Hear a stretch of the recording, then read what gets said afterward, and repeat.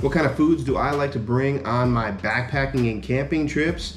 Let's find out. How's it going, backpackers and campers? My name is Dave and this channel is called Off Grid. And on this channel, I like to talk about all things backpacking, hiking, camping, and gear. If you like those things too, do me a favor and look at that subscribe button down below and that bell notification right next to it so that you can be aware every single time I drop a new video. So I want to go over what I eat and what I take with me when I'm in the backcountry, and it might come as a surprise to some of you or people who aren't familiar with my eating habits, because I don't think I've ever mentioned it on this channel before. And I like to follow more of the low carb and keto style of eating, and I don't really profess to be keto. I think it's insanely hard to not only get into ketosis but also stay in it. So today I'm just going to be talking about my food choices when I head out into the backcountry or when I'm going car camping. But normally I'm sticking more towards just the low carb realm. So today I'm going to be rifling through everything from meals and snacks and drinks and some other options today, and I'm really just going to be sticking to the options themselves, and I'm not going to be getting into any of the more specifics about them, like the micros and macros and things like that. I might get into that, and I probably will get into that in a different video, so be on the lookout for that. And again, if you're not subscribed and something like that interests you, think about subscribing if you're interested in me covering that topic in the future. But today I'm just going to be talking about my choices. Now, there are a couple of different ways that you can go about being low carb. You might have heard of a term called dirty keto, which I'm going to mention with one of the products that I'm talking about. But all the other products have clean ingredients. They're great choices to go to and use when you're in the backcountry, and particularly if you want to stay low carb. So let's get right into the list right now. And I'm going to start off with the drinks because maybe you don't find that as interesting. I like drinks, but let's just go through those real quickly. And I really just have most of them in one like Ziploc bag. I took it out for this video, but I got it all right here. Let me just kind of like lay it out in front here. I punched the video a little bit further out than what I usually do for you guys so that I can kind of just splay things out and show you as I'm talking about them. The first thing that I just kind of saw and grabbed here is going to be a water flavor enhancer. It's not going to give you any sort of electrolytes or things like that, but it's just going to give you a different option to choose to mix things up if you don't want to stick with the standard boring water. And this is sort of like, if you ever saw like Mio or any of the other liquids, this is called Stir, and this is a great brand. I love the strawberry watermelon, but they have a bunch of different varieties of flavors, tropical flavors, berry flavors, normally like fruit style flavors, but it tastes great. You just mix a little bit in there depending on how strong you want it, and that's a great option. Let's see, what else do I have here? Let's get right over into the electrolytes now, and there are, I think, a few different options that you can choose from, but ultimately what you're going to want to stay away from is natural sugars, right? So I got a variety pack of these kind of like individual packets from a brand called Ultima. And I got grape here, I got orange, just got a little variety pack. And again, it's the same size that you dump one of these into. You rip it open, pack out your trash. Don't forget to leave no trace, guys. But you rip the top open, you pour it into your water bottle, you shake it up, and you've got some great electrolytes when you're on the trail. These are 0 calorie. They're not like the Tailwind. If you ever heard of Tailwind, they have a bunch of calories in them, which means that they have a bunch of sugar in them. These have no sugar in them, all natural sweeteners and things like that. So great to replenish what you lose out on the trail, so that's a great option. And then these other ones that I have here are kind of like for hot drinks. I've got a couple of tea bags. These are just from Twinings. You can do Lipton. I like to do decaf if I can, but if you're particularly in need of caffeine in the morning, you can do that. Again, I'm a tea guy. I don't like coffee, but coffee is pretty safe too, whether or not you want to bring in your own French press and do it up, really big, or if you just want to go with the instant granules or something else. Coffee is a great option. I have here a little MSR shaker too that I've filled up with an all-natural like powdered creamer, because I like to have some sort of creamer not only for the tea but also for some hot cocoa. So I actually do like to bring hot chocolate and drink it on a cold night. I think it's awesome. I actually put it in my own little jewelry bags here. And basically what this is it's just cocoa powder, and I probably could mix in my own sweetener here, but I end up having the sweetener kind of on the side here. But I just got these like 2x2 jewelry bags. Yes, it's a little bit wasteful, but it's really hard to find single serve chocolate packets that are also low carb or keto. So I just ended up throwing it in there by myself. And then I bring these packets of Truvia with me, and I like the Truvia brand. I think it's pretty good. I've been using it for quite a while. It's a stevia leaf and erythritol mix, so I bring a bunch of these packets too. And again, remember to pack out your trash.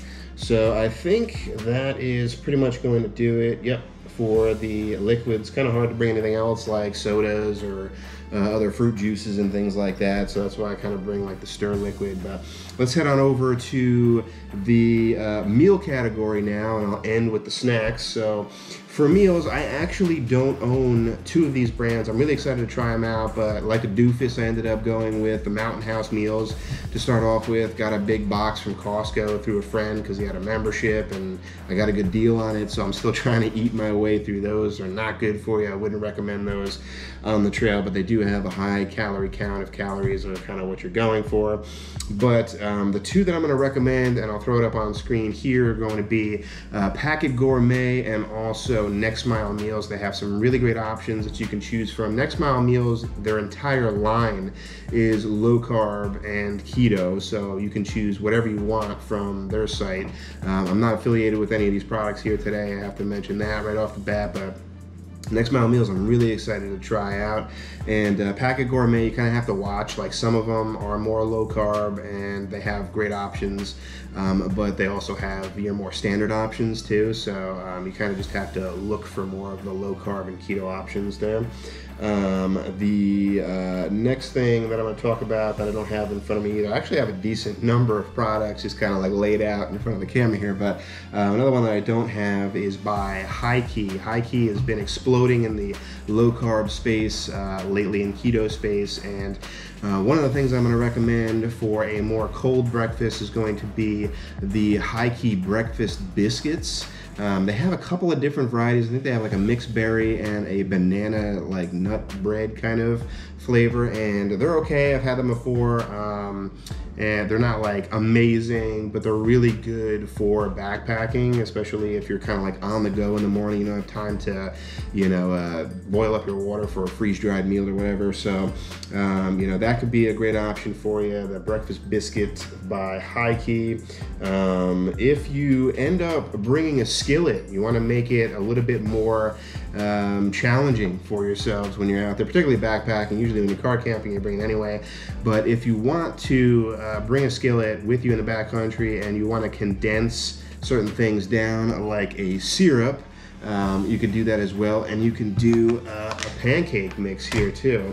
So I actually have a couple of different syrups for you guys to take a look at here. This one is a newer one that I've just tried out by So Nourished. It's a little bit more liquidy, as you can see, but the flavor is amazing on this one.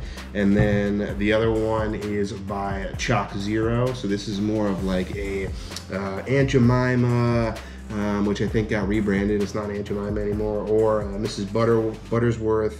It's got that thicker viscosity to it. Both of these can be stored at room temperature, and they don't need to be refrigerated, which is great for the backcountry. But the big challenge that you have to do here is find a smaller bottle to, you know, condense these down so you're not packing out this huge weight.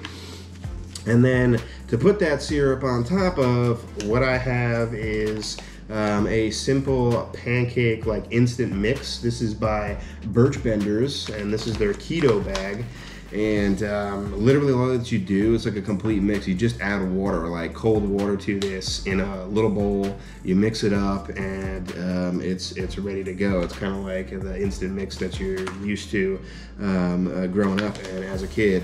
This is great. I actually eat this at home all the time too with these syrups. So this is another great option if you bring a skillet and you can condense these syrups down.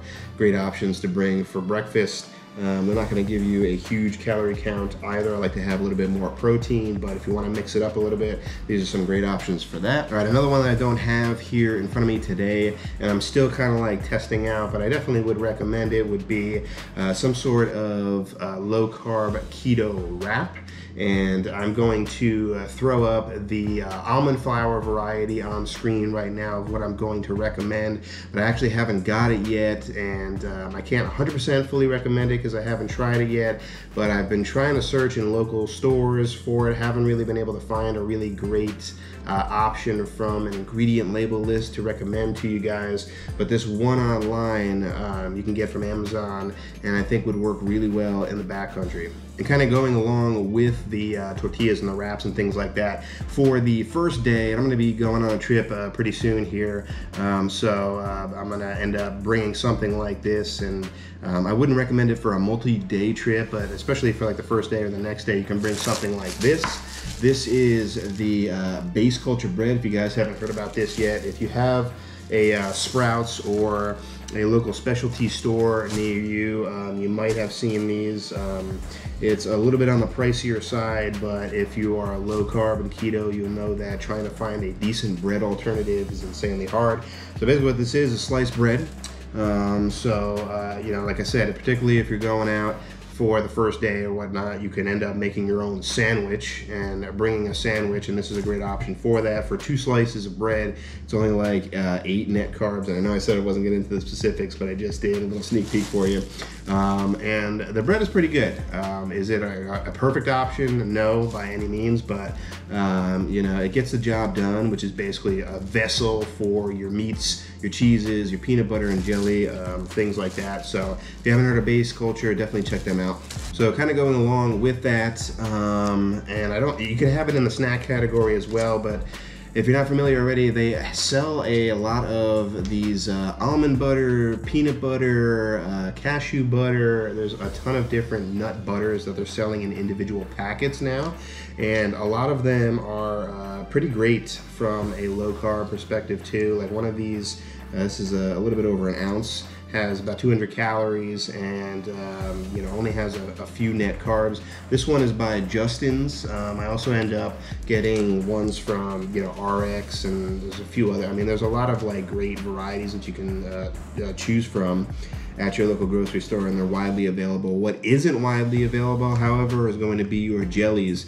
There is 1 or 2 that I can recommend, but they don't come in these single serving packet sizes. So if you do want jelly, there's one that I've seen called Split on Amazon, but it's not particularly super low carb there, but it is more natural. I'm not sure if it's organic or not, but if you want to go more dirty keto, you can also find, I think Smucker's, and they have those like individual packets that you find at like diners and restaurants that you can rock with too and buy on Amazon in a larger variety, but definitely more of the dirty keto realm there. Okay, let's move to the next thing. Just trying to push some stuff aside here.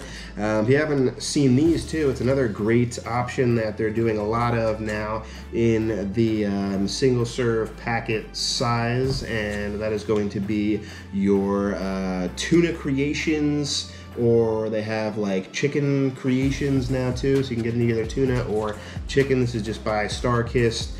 Super high in protein, like no carbs at all in this. Really decent, especially, you know, if you bring in some of the bread, or you bring some tortilla wraps, you can make a wrap out of it too, or just eat it straight out of the package. It's a great option, and these don't need to be refrigerated either, so that's another great option that you can choose from.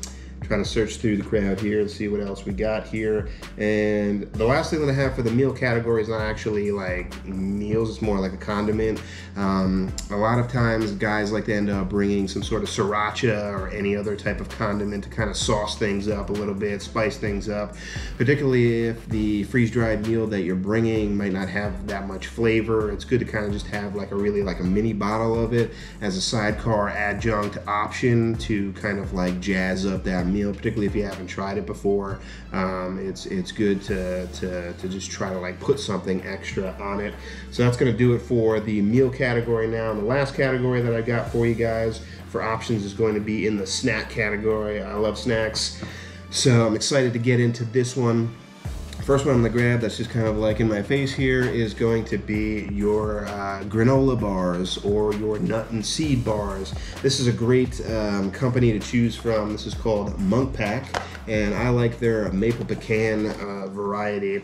They have a drizzled variety now that you can choose from, but I wouldn't recommend that for backpacking because whatever they put on top could end up melting. You can still bring it, but it's not going to be as good of an experience. And then they also have their like sort of like a Kind bar knockoff where they have just like a nut and seed kind of bar if you're more into that. This is the same thing in just sort of like a smaller variety, and is it's basically still like nuts and seeds, but just kind of like in a smaller style. So if you like more of a crunch, definitely go for like the nut and seed variety, but I like more of the granola variety here. Again, I'm not really getting into prices or anything like that today, but definitely check all these things out. I'll post links in the description below for a bunch of these products here. All right, let's get into another one here that's right off screen. It's going to be more of the sweet variety. So I'll do sweet first, and then I'll kind of like transition into more of the salty. And let's look at cookies now. You have a couple of different options to choose from. If you like more of an Oreo style knockoff cookie, that's this one right here. This is by Catalina Crunch.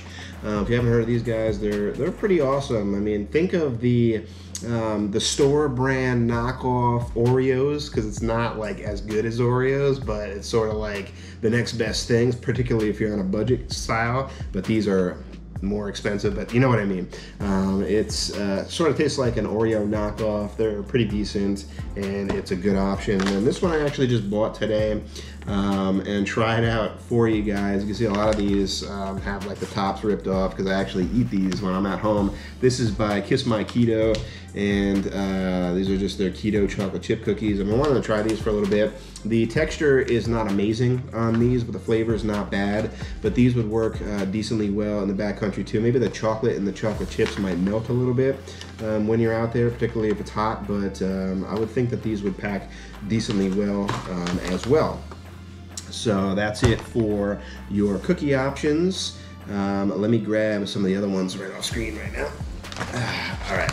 These were just like way too far. I'm not Stretch Armstrong, so I couldn't grab them. This you might think would be more of a salty option, but they're actually dusted with some of these sweeteners like erythritol and monk fruit and stuff like that. This is by a company called Keto Farms. I just recently found these guys, and I've been instantly hooked with their sweeter variety of nuts. They're salty and more savory style ones I'm not really a fan of, but these are phenomenal. This one is a butter toffee peanut, and the other one that I have here is a maple candied pecan. These are definitely my favorite for sure. These would pack really well too. Now this is definitely a sweeter style of snack, but you're still getting, you know, the higher calorie count from the serving size of, you know, any kind of like nut that you would eat out there as part of like a trail mix or something like that. So these are great options as well. So I'll end it here with some of the salty variety or savory variety of snacks for you to choose from. One, this is going to come as no surprise, going to be your beef jerky. I'm not sure how great this would pack out. I think this does end up getting a little moldy, so maybe eat within the first day or two. But this is Duke's, and I like the shorty sausages. The only thing they really need to look for you know, any kind of beef jerky is to make sure that they don't have any added nitrates in the ingredient label, and it's pretty safe, pretty high in the caloric count, and a really great option for you to choose from. And then the last two here, I see that I'm going decently high on the overall time of the video, which is crazy, but I'm trying to move quickly enough here for you at the end. This one here I found recently, and this is one of the ones that's going to be a little bit more in the realm of dirty keto with one or two of the ingredients that is in here, but I can't find a decent replacement for a chip for you guys to snack on.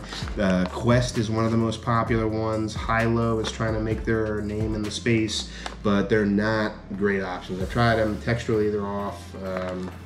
So the best one that I've been able to find so far has been Pitos. If you haven't heard of this yet, it's a pea protein Cheeto type of knockoff. Comes in cheddar cheese. They have like a spicy variety.